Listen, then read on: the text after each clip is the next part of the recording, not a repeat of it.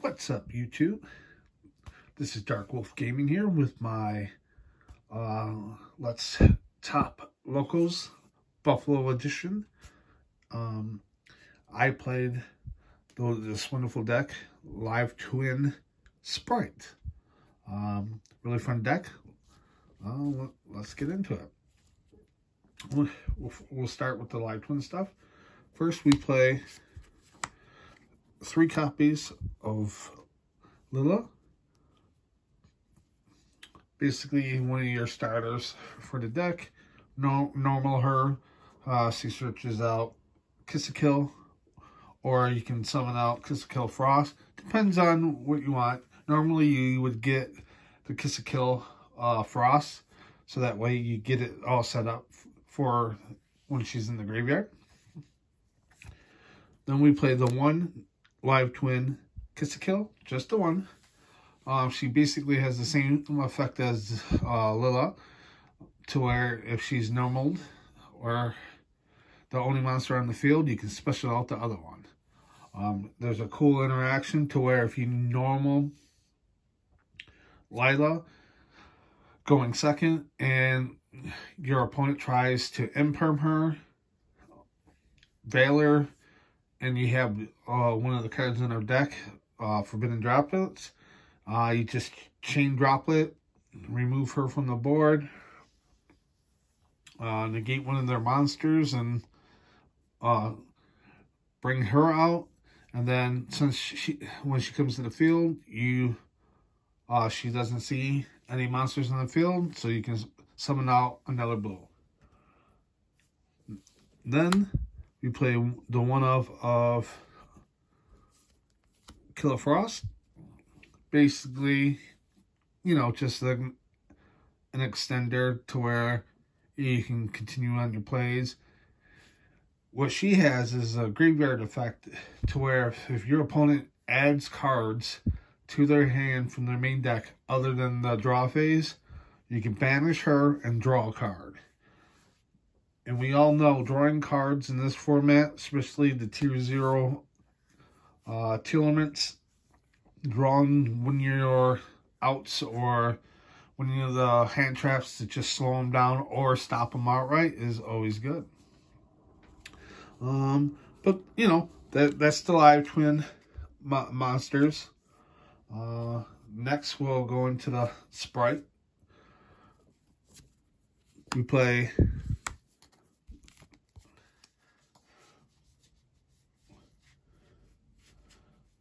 alright. We played a 3 Spright Blue. Basically, what Spright Blue does, lets you search your deck for another Spright monster and add it to your hand.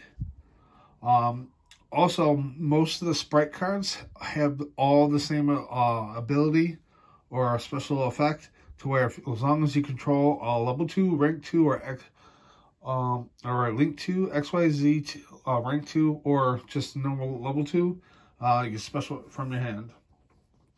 Then we play 3 Jet. Jet does, when it's special, you can activate its effect to search out one of their Spright spells or traps. The next 3 are pretty standard. Spright Red, Spright Carrot, Spright Pixies. Spright Red is a monster negate where all you have to do is sack one of your other rank 2s, level 2s, or links and negate the card. If you do a XYZ or a link or a synchro, you can negate and destroy. Carrot is basically spell and trap, the same effect. Pixies is pretty cool. Definitely puts pressure on games to where if your opponent attacks into a monster, you can use Pixies from hand, if you have it in your hand, to give a monster the same attack boost of whatever monsters it's attacking. So let's say they attack into Spright Red here at 1200 attack. and their monster is 3,000. Well, Pixies just turned Spright Red into a 42 beater. It's not bad. Gets over big monsters. Then we play the one honorary live twin / Spright Imperia. This card is very, very strong. If it's normal or special, it lets you draw a card. And again, we know how we all love drawing cards. Next, we play the honorary live twin / thirsty Spright out of X Scythe. Yes, we do run the Scythe lock. That's pretty consistent depending on your hand. Also depends on, you know, how far you can go with interruptions from your opponent. But that's pretty much it for the sprites themselves. Next, we're going to go into the spells. Well, some of the spells. We play one secret password. What password does is it lets you add another live twin spell or trap card, which normally we will search out live twin Sunny Snitch. We play two. Basically what it does is it lets us add one live twin to our hand. So it gets us our blue, it gets us our red, it gets a frost. It just gets that card that we're missing into our hand. And that's it for the live twin spells.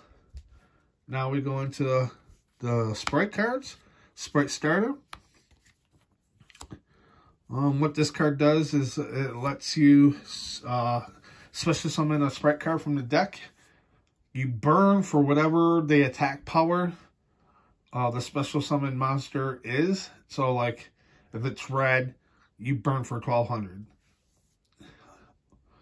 Also, I forgot to mention that Sunny Snitch also has a burn effect itself, to where anytime your opponent special summons or normal summons, you gain 200, they burn for 200. Almost forgot that. Very important. Never forget that.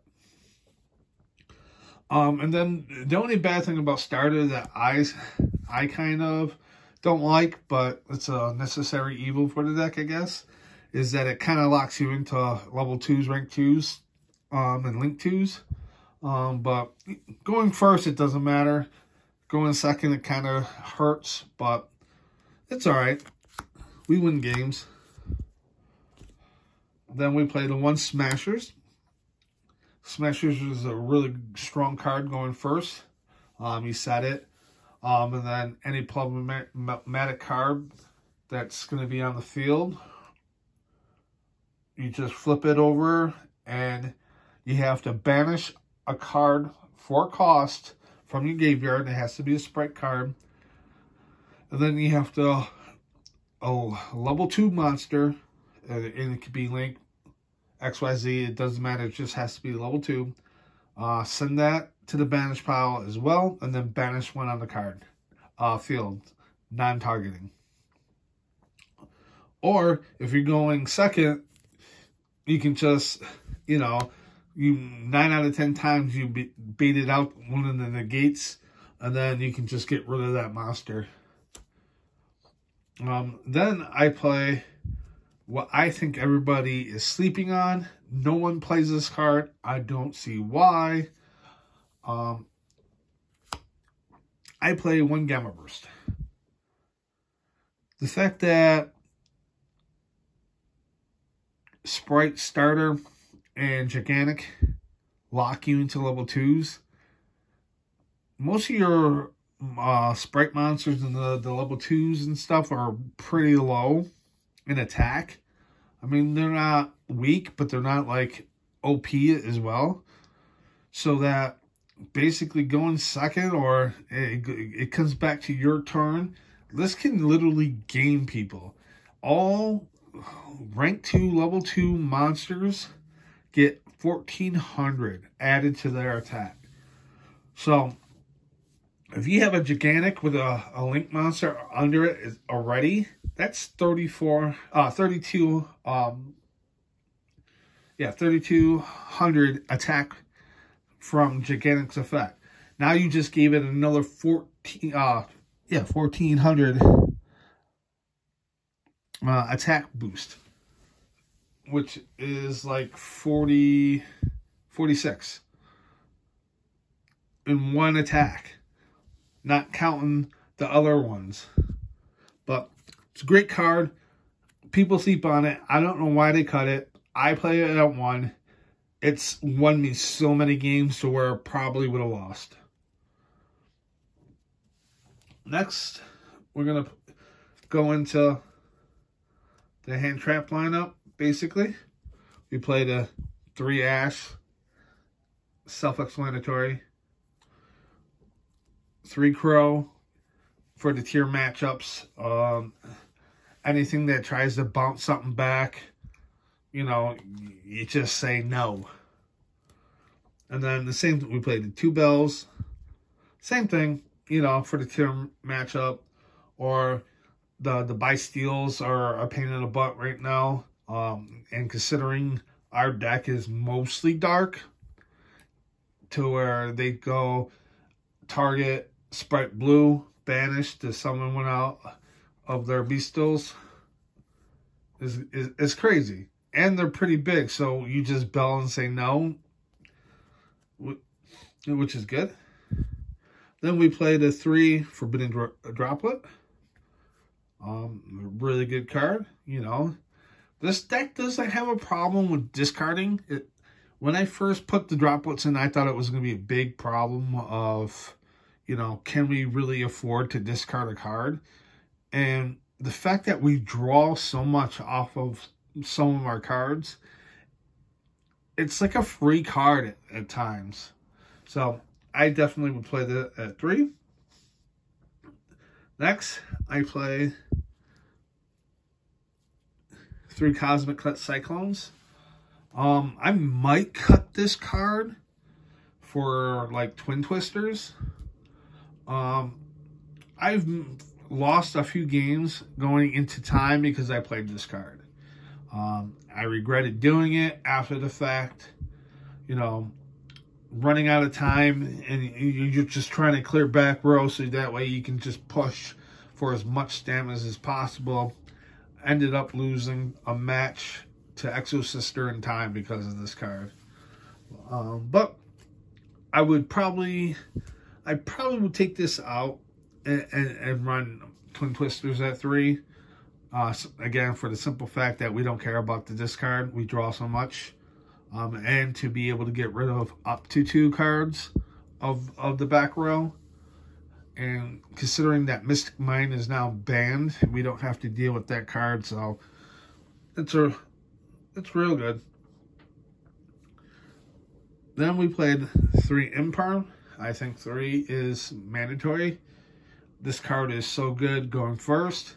You just set it.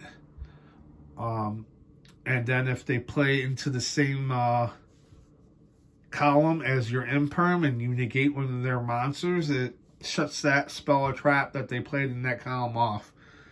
And you shut off a monster effect. Also going second, if their combo has a choke point, this card can cut through any chains to where, bam, okay, you get the draw, but you're not playing anymore. You know, and then there's times where they can keep going, but it all depends. If they have it, they have it. The extenders and whatnot to get going and to keep playing. And if they don't, well then, you know, you're pretty good at that. And then I play the 1 Macros Cosmos.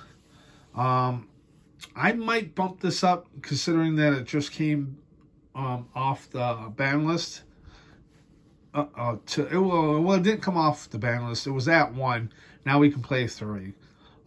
This was my list going into the OTS Championship in Rochester. So I mained this, and one of my games, I opened it, and it just literally won me the game because he couldn't play. He was playing Tears, of course. But he was a great sport about it, and he actually gave me a little tip on playing this deck a little bit better. So, you know, I definitely appreciate him. But that's it. That's the main deck. I play 42. I've been trying to find a card or two to cut, and I just can't seem to do it. I mean, most lists don't run Gamma Burst, so that card you can hit, and you can probably cut down like a Cosmic, or if I do change it to Twin Twisters, just playing 2, that would drop us down to 40. But I really don't see a consistency problem with it at full 42, considering that, again, we draw so many cards. We draw a card off of Killer Frost. We draw a card off of Imperia. We draw a card off Evil Twin Kiss-a-Kill. There's even plays to where on your turn you're drawing 2 cards, and on your opponent's turn you're drawing 2 cards. So that's in 2 turns you're drawing 4 cards, not counting your draw for your turn if you didn't go first. But into the extra deck, we do play the 1 Sunny Trouble. This card is really good. It's a 33 booty, and it has 2 effects. First one is the quick effect. Quick effect, you can tag herself out to special summon up to 1 red, 1 blue. Evil Twin Kiss-a-Kill or Evil Twin Lila, sorry. Also, if she's in your graveyard, her other effect is, we don't play it, or we tend not to do it as well. There's a main deck monster, Evil Twin, Kiss-a-Kill, and Lila. Main deck monster, we don't play that. And technically we could sack either the red or the blue if we didn't use their effect to special the other one back. So, I mean, it's there to where it's just non-target send to the graveyard. So, really good. Next, we play the 2 copies of Evil Twin Lila. Basically, her effect is when she is special summoned and she sees the other one, she can pop a card. Also, during the main phase, she can bring back her counterpart, and that would trigger the other one's effect to draw a card. Then we play her counterpart, Evil Twin Kiss-a-Kill, at 3. Basically kind of has the same effect to where if it's specialed out and it sees the other one, you can draw a card. Also, again, during the main phase, if Evil Twin Lila is not on the field, she can quick effect special it back. But it's only during the main phase. Then we play it should say Live Twin Dagda, but it don't. It says Artifact Dagda. Basically, this is to dig out your Artifact Scythe from the deck. You make it, then you have to activate an effect of a card to trigger this. So you have to do like a starter or a jet or something that just triggers it so you can chain onto it. And then you basically Scythe-lock them. Next we play 2 Spright Elf.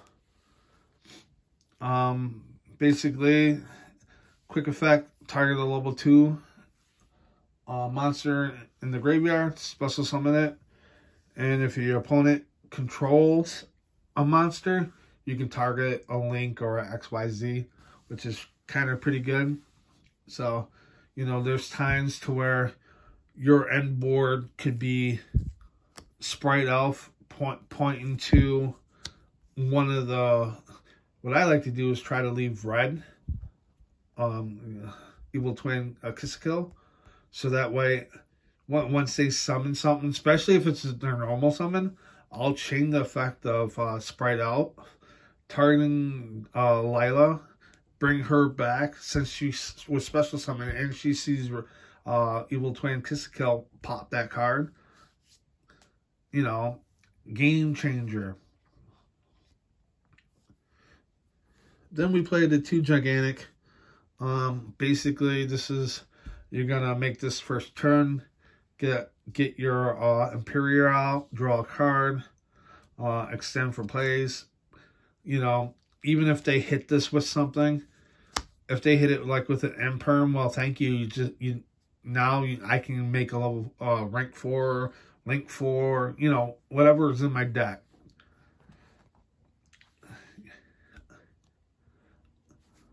Next we play, and then, like I said earlier, Gigantic with any link monster under it gains, it doubles, so it'd be 3,200. So 3,200 booty, smack in face. Oh, nice. Then we played a 1 Unicorn, just for the fact that, you know, spin a card.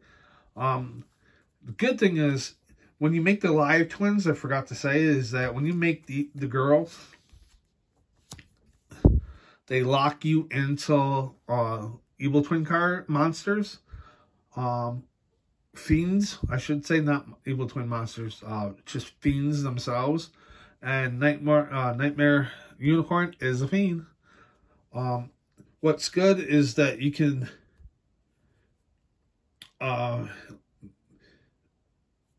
have the other one with it.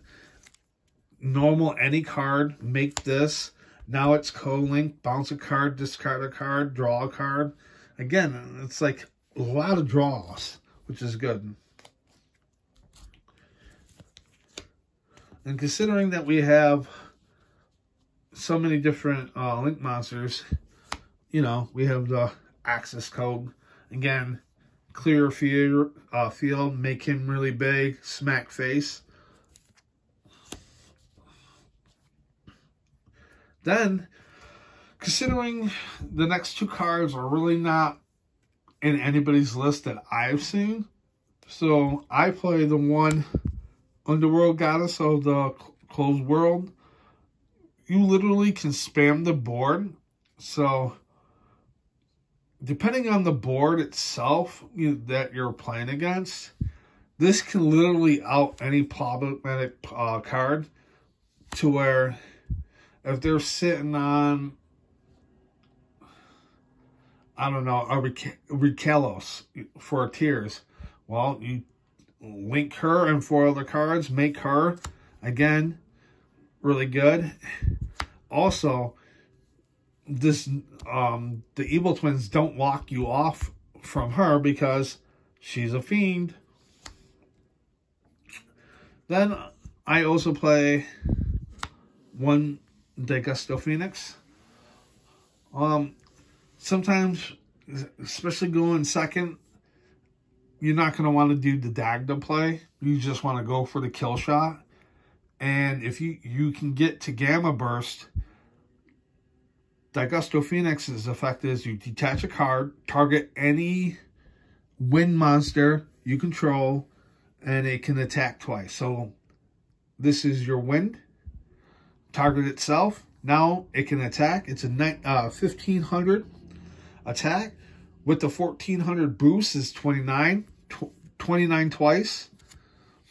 That's a lot of damage. And then, you know, this and a Gigantic with a link monster under it is pretty much game.